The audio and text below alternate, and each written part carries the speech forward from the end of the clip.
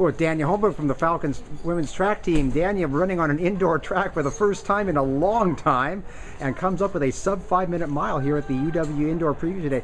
Dania, just talk about that race a little bit, and you won your heat. You had a great time. Just talk about that.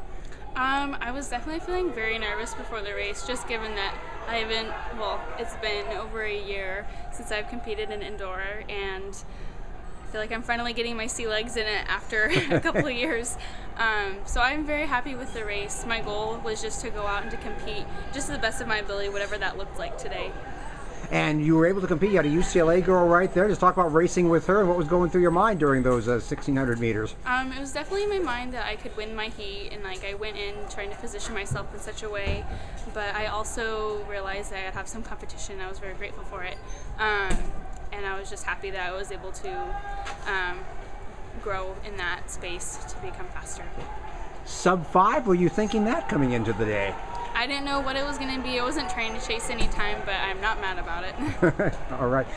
Last year was a hip flexor that kept you out of indoor. You talk about the comeback process from that, and obviously you had a great outdoor season and cross as well.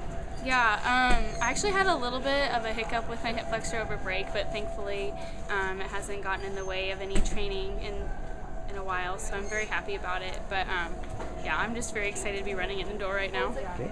You got a 3K coming up later this afternoon. Now, mile, 3K, is there a preferred distance for you, or do you like them both?